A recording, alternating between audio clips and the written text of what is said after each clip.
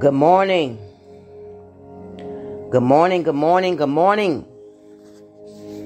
Good morning, my brothers and sisters in church. Good morning, Church of God. Good morning, my fellow brothers and sisters in Christ. This is your sister Jessica JAE, Prophetess Jessica JAE, coming on with the word from the Lord. And the Lord woke me up at 4:30 this morning from a prophetic dream.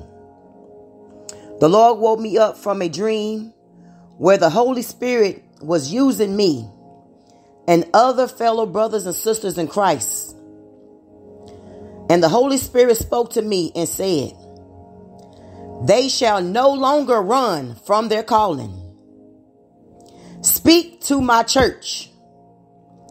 I am reconciling those back to me. They shall no longer run from their rightful place on the right hand of the throne of grace." So the Lord said, Speak to my church. I am gathering in my remnant." So we all spoke. This is the dream, y'all. All prodigals, women and men, and boys and girls, take your place. You shall no longer run from your calling. God is calling you home. All prodigals, men, women, boys and girls, take your place. You shall no longer run from your calling. God is calling you home. Arise, take your place. Arise, take your place. You shall no longer run from your calling. This is the gathering of the Remnant church. All prodigals, men, women, boys and girls, you shall no longer run from your calling. This is the gathering of the Remnant church of God. Arise, arise, take your place. This is the gathering of the Remnant church. All prodigals, men and women, boys and girls, take your place. Take your place. Arise and take your place. And when I woke up from this particular dream, I noticed that I myself was still speaking the same thing from the dream. Hallelujah. Hallelujah. Glory be to God. And then I looked up the meaning, the reference to the gathering of the Remnant church. And the Lord led me to scripture. And the first scripture I will read is coming from Isaiah chapter 10, verses 20 through 22.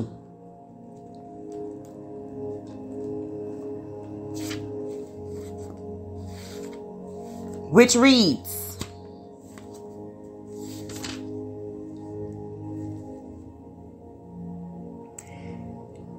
"The remnant of Israel will return.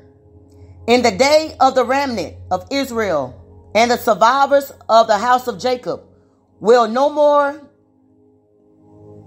lean on him who strict them, but will lean on the Lord, the Holy One of Israel, in truth. A remnant will return, the remnant of Jacob, to the mighty God. For those, your people, Israel, be as the sand of the sea. Only a remnant of them will return." Hallelujah. Hallelujah. Then the Lord led me to Isaiah 11. Isaiah chapter 11, 11 through 16. Which reads, In the day the Lord will extend his hand yet a second time to recover the remnant that remains of his people from Israel, from Egypt, from Phethros, from Cush, from Elma, from Sinra, from Helmuth, and from the coastlands of the sea. When he will arise a sign for the nations, the will assemble and banish of Israel and gather the spies of Judah from the four corners of the earth. The jealousy of Ephraim shall depart, and those who harass Judah shall be cut off. Ephraim shall not be jealous of Judah, and Judah shall not harass Ephraim, but they shall scoop down on the shoulder of the Philistines in the west, and together they shall plunder the people of the east. They shall put out their hand against Edom and Moab, and the Amorites shall obey them. And the Lord will utterly destroy the tongue of the sea of Egypt, and will wave his hand over the river with his scorning breath, and strike in unto 7 channels. And he will lead people across in sandals, y'all. And there will be a highway from Israel for the remnant that remains of his people, as there was for Israel when they come from the land of Egypt.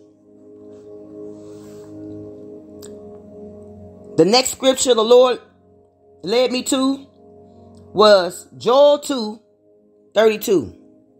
Joel chapter 2, verse 32.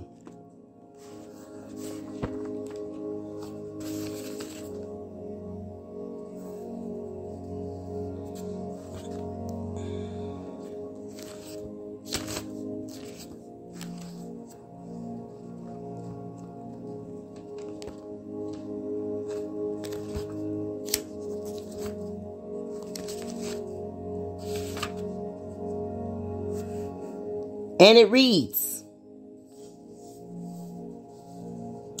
"And it shall come to pass that everyone who calls on the name of the Lord shall be saved.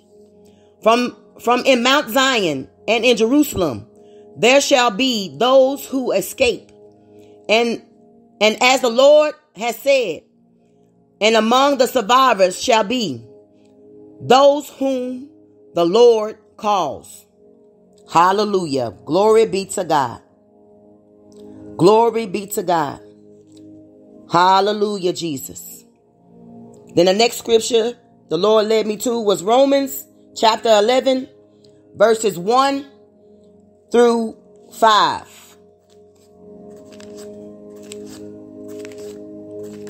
Romans chapter 11, 1 through 5.